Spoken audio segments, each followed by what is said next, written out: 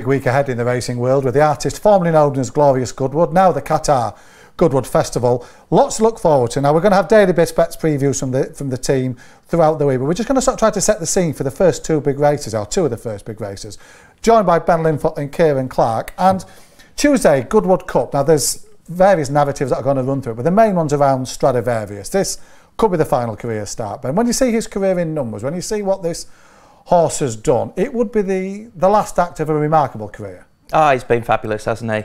8 years old now and still performing to a high level. 4 Goodwood Cups in that top leftward corner. Can he make it 5? That's the big question. Obviously, the jockey situation is going to be the big narrative heading into the race. No Frankie Dettori, jocked off for Andrea Razzini, who's 3 from 3 on him. So it's all set for a fabulous contest. The big rival is the Ascot Gold Cup winner, Kyprios, who sets the standard now against an ageing Strad, you would think.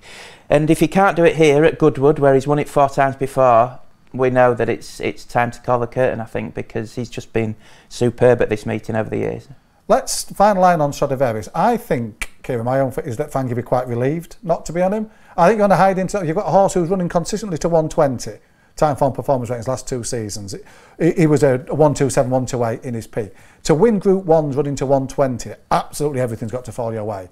Yeah, 100%. And I think too much has been made of the ride last time, to be honest. Yeah, I think he was a bit mentally scarred from last year when he got caught on the inside, so he spent the race trying to get out while he's being hemmed in by the winner. But he's just not got the legs that he used to, Strad. He can't instantly quicken, like, you know, he still finds off the bridle, but he just doesn't have that instant turn of foot. And yeah, like you say, I think he might be relieved because the pressure's off now, isn't it? You know, it's that Zini's ride, and if something similar happens, it happens. That's racing.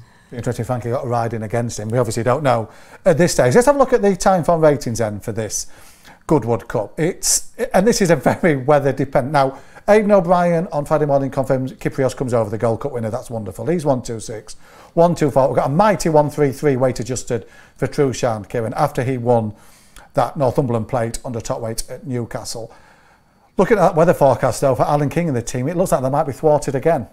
Yeah, there's no rain forecast and it's got to remain quite hot. So unfortunately, we're probably not going to see Trushan until the back end of the season. We were joking in the office we might not see him till all weather finals day, but yeah, it is a shame because he's such a good horse and he's probably looking at the Cadron and Champions Day again. But without him, we've still got a good race in prospects. We've got the up-and-coming stayer in Kyprios, who I've been really impressed with him the last twice. He battles. He has his own way of going about things early on, but he really does find, and he quickens. He's got a lot of foam over shorter, which helps Scoop. He does battle and he does find, and I thought when we saw his 3-year-old career, even at the end of his 2-year-old career in the Zetland Stakes and in the Lingfield Derby trial, I thought, oh, we've got a Galileo here who's got a bad attitude. You know, he's got his own ideas about the game. But as he's got older, certainly now into his 4-year-old career, he's really knuckling down and he does respond and find a hell of a lot for pressure. So that thought I had of him as a younger horse has completely gone now, and he's the real deal. That Gold Cup Ascot wasn't run at a strong gallop at all, was it? For a 2.5 mile race, it turned into a speed test. Yeah. Would that have suited him that day, do you think? I think it does, because when was it the Savile Beggy one over a mile and 3/4 the time before, where he sprinted clear and an out-and-out gallop at 2.5, he was unproven over it, and there was potential stamina doubts coming into it, but because they didn't go quick, it really suited him. And Goodwood is a speed track as well. Looking at the race, I don't know if there's that much pace on again next week, to be honest. And I think Raimo will just try to keep it simple, although, like we said, he does have his own way of thinking about things, so it just depends how he's going to be ridden. Ben, you were talking just before we came live on air about you thought Coltrane had a squeak as price. Kevin, I've not spoiler disagreed, but what's the case for Coltrane?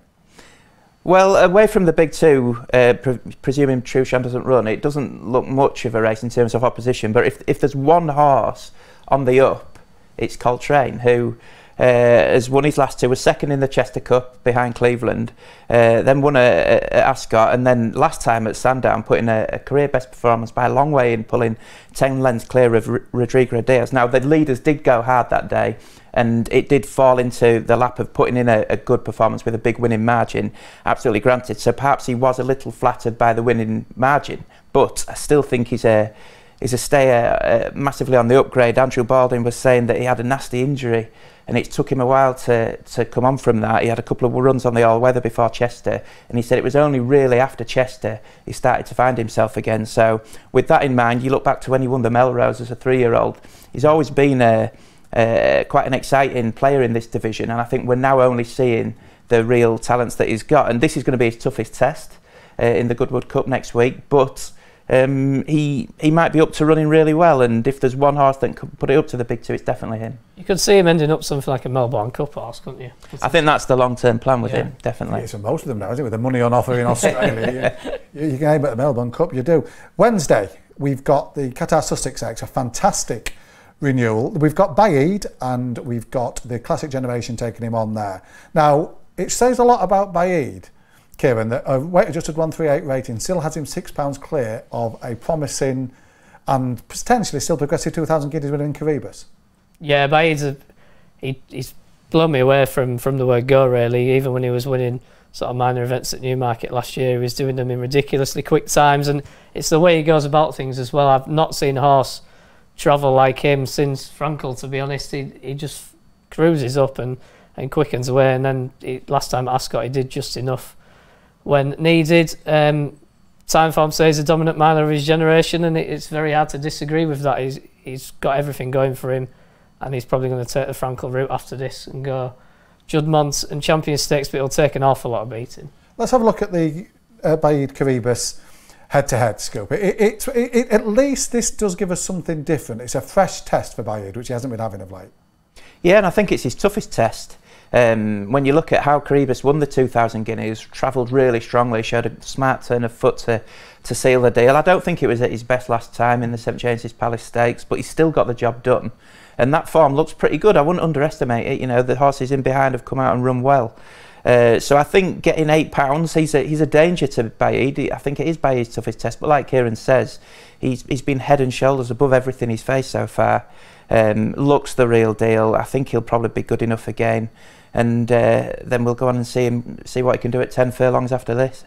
Let's have a look at him winning the Lockinge at Newbury, because in many ways what he did at Royal Ascot afterwards, he was beating these same horses again. What is it? Is it the way he goes through the race that impresses you most, Kieran?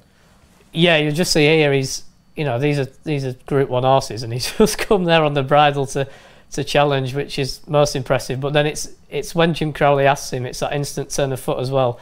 In a blink of an eye there, he's put 4 lengths between him and Real World and left the likes of Alcohol Free and Chinned It, standing lead. It's just unbelievable, the turn of foot he shows, and the track's not going to be an issue. He won the Thoroughbred Stakes here last year just by the 6.5 lengths, and it's pretty obvious, but he's my favourite horse in training, even though he's so good, and you're never going to get a price about him. I just love watching him. There's no chinks to him, is there? He's so straightforward, so classy. It's very hard to find a reason why he can get beat. You can say this is his toughest test, but you do expect him to come through it. The exciting thing here is he's taking on Coroebus, the Guineas winner, over a mile. Next time he's going up to 10 furlongs, and God willing, the Derby winner might be waiting for him there in Desert Crown. He promises to. He's had a couple of penalty kicks so far through no fault of his own in 2 Group 1s. That's what a dominant miler gets sometimes, an older miler. But the season could be defined by these next 2 races for Baaeed. Absolutely, yeah, and this is why this time of year is so good, isn't it? And why Glorious Goodwood's been so good over the years, because it's one of the first times we see the 3-year-old milers take on the older horses, and it's set up to be a real good race this year with the impressive 2,000 guineas winner against Baaeed's just been so good. You can see why he's so prohibitive in the market. But that doesn't take anything away from the race. He's still got to go and do it, and it should be a great spectacle. I can't leave this without a word on last year's winner, Alcohol Free. She bounced. We saw her. She was running behind Baaeed, but she bounced back to win the July Cup last time, back to sprinting. But she won the race last year. How deep a Sussex Stakes was this, Ben? Oh, I don't think it was deep. The 3-year-olds dominated, didn't I? think the first 3 home here were all 3-year-olds, and I don't think this form worked out particularly well. Alcohol Free, she was always a bit keen over a mile. and got the job done as a 3-year-old a couple of times, but she was keen over a mile when she started a 4-year-old career, so they dropped her back to 6. It would be a remarkable training performance if dropping back to 6 and winning a July Cup made her relax more when she went back up to a mile. We're going to see that next week, but I'd have my worries about her in this company when it comes to settling and going through her effort later on. Yeah, that was my big worry as well, because I think the drop back to sprinting at Ascot was a real shock to the system. She never really travelled with any zest. She got outpaced, and then last time at Ascot she was really on the speed. Newmarket, yeah. And she pulled quite hard when she won this last year, and this is a better renewal. I just worry, you go but thinking about last year's renewal, Lucy Murphy took an age to settle her, and I think Rob Hornby's probably going to be on again, but yeah, she's just got a lot to find, doesn't she, really? Yeah, fantastic. Only two of the big races at Goodwood we've briefly taken a look at. As I said, we'll be back every day next week with our big race previews for the action from the Qatar Goodwood Festival.